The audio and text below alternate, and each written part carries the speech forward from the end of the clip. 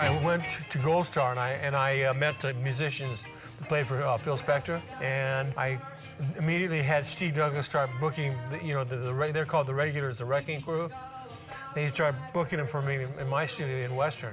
Session players were brought in by producers for a variety of reasons.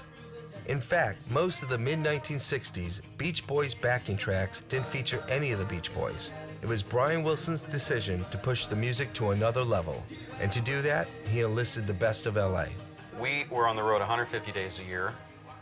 Brian was getting a little bit more complex in his arrangements, and it just got to be too difficult to coordinate our itineraries, and that's when the Wrecking Crew stepped in. When I heard that some of the guys sat in for some of the Beach Boys, that surprised me. But in truth, at that point, the Beach Boys were Brian Wilson.